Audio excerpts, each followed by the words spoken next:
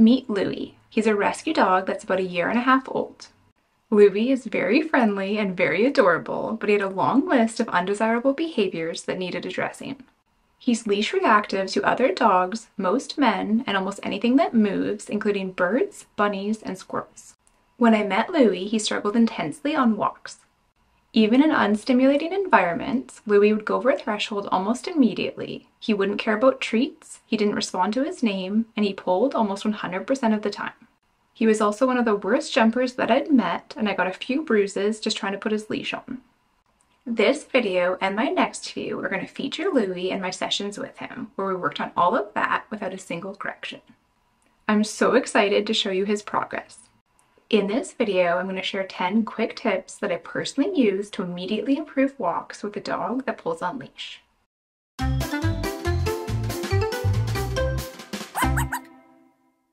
Tip 1 is get a longer leash. When we first meet, a lot of my reactivity or leash pulling clients are often using a really short leash, typically about 3 to 4 feet. I understand the logic behind it, where people assume if the dog is closer to you, you have more control. However, the problem with that is that dogs want to sniff and explore on walks. As humans, we look around at the views, but dogs' main sense is smell. For them, sniffing is a big part of what makes walks enjoyable. If you're using a really short leash, the only way for a dog to sniff is if they pull you. So then they're self-rewarding for the very behavior that you're trying to fix. And the best thing that happened to them on that walk, i.e. the sniff, occurred while they pulled. Dogs repeat what works. Which behavior do you think your dog was encouraged to try again next time? Pulling. For reactive dogs like Louie, this is extra undesirable because leash tension is going to increase their level of reactivity. I strongly encourage you to try a longer leash. For clients that are hesitant, a good bridge that I suggest starting with is a 6-foot leash. That way, the dog can move off the path and sniff without any leash tension, but they're still close enough to you that you feel like you can manage any situation that might arise. Tip 2 is bring 2 different kinds of treats on walks. I like bringing 2 different kinds of treats on walks. First, a regular treat like beef liver, and second, something incredibly high value, such as ground beef, chicken, or pork. I start walks by using the extra high value item to capture that dog's attention when we first go outside, and then I save it for really difficult moments that might arise during the walk. The rest of the time, I use regular dog treats as the reward, that way the other item stays special. I find that using this 2 reward system makes a massive difference. Tip 3 is utilize some version of the up and down game. If you have a dog like Louie that tends to get overstimulated as soon as he's outside, I really like dropping a treat onto the ground for them to sniff out, then marking and rewarding them for any version of reorientating back to you. Repeat this a couple times at the beginning of the walk to get your dog more relaxed and to help them focus on you.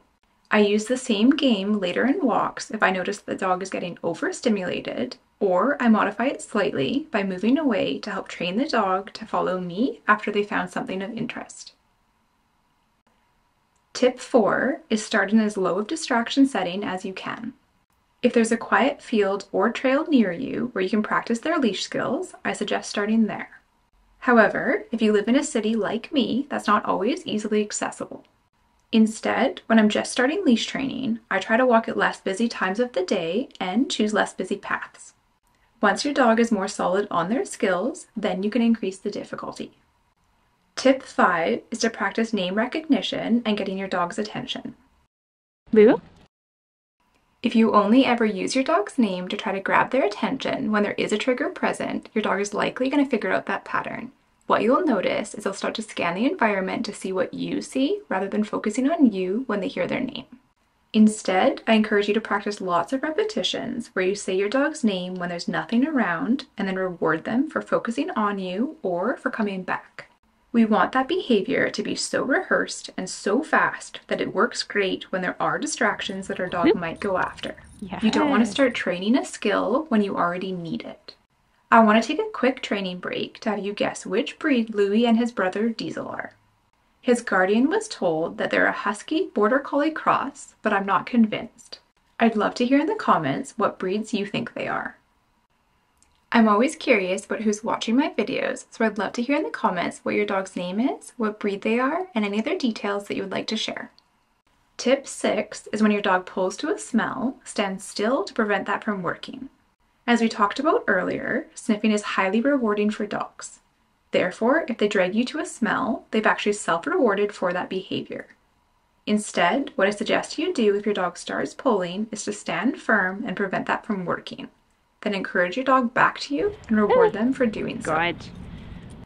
Afterwards, say okay or some other release cue and walk them back to the smell that they were originally interested in. We want to encourage our dogs to sniff and enjoy the walk while still training them that leash tension doesn't work. I do want to emphasize that I'm not intentionally putting tension on the leash as a training method or pulling him back to me. I'm simply preventing the tension that he's adding from getting him what he wants, and then I'm rewarding with both a treat and the smell for doing the behavior that I wanted, which is loose leash walking. Tip 7 is reward every voluntary check-in for at least a few weeks. You really want a dog that pays attention and cares where you are in relation to them on the leash if you're working on pulling. Rewarding your dog for every single check-in helps build that. When a dog is just learning, I keep my criteria low by rewarding them for every time that they look at me. By rewarding every single check-in for the first few weeks, you're conditioning your dog to pay attention to you and where you are rather than just paying attention to the environment. Even if you just implement this one tip, I'm confident that you'll notice a massive difference in your walks. Tip 8 is to interrupt before they pull. I want to encourage you to really focus on your dog during training because most dogs are going to have a slight tell before they pull. You might see that their ears hone in on something or their pace quickens. Try to learn your dog's tell and catch those moments when you think that they might pull by calling them back to you before they do. The less that we practice the behavior of pulling, the sooner that you'll get to enjoy fully loose leash walks. Tip 9 is to practice a management technique for situations that your dog isn't ready for. Until your dog's leash skills improve, there will be situations that you encounter that your dog simply isn't ready for. If you notice a situation that your dog isn't ready for, but you can't avoid it, it's a good idea to use management technique to prevent them from pulling or reacting. I knew on our way home that Louie'd want to go back to this dead bird, and I wanted to avoid that. One of my favorite methods for management I refer to as Kong hand. You're going to have a bunch of small treats in your hand, give the cue, I say Kong, and then slowly feed them out to your dog as you walk past that situation that they aren't ready for. Management is a great way to avoid practicing the rehearsal of undesirable behaviors while the dog is still learning. And tip 10 is to keep walks short. I want to remind you that it's normal for learning new skills to be difficult for both you and your dog. When a dog is just learning leash skills, I like to keep walks to about 20 minutes. Many dogs will get more and more stimulated the longer you've been out, and the treats will become less rewarding since they've had quite a few. There's also going to be a limit to how long you can fully focus on implementing all of these tips and how much patience you have. Try to do more frequent but shorter walks when your dog is just learning. That way you're both more likely to have a good time. All of these tips should help immediately improve leash pulling and make walks with your dog more enjoyable. Next week, I'm going to show you my full unedited training walk with Louie so that you can see everything that we did in a session.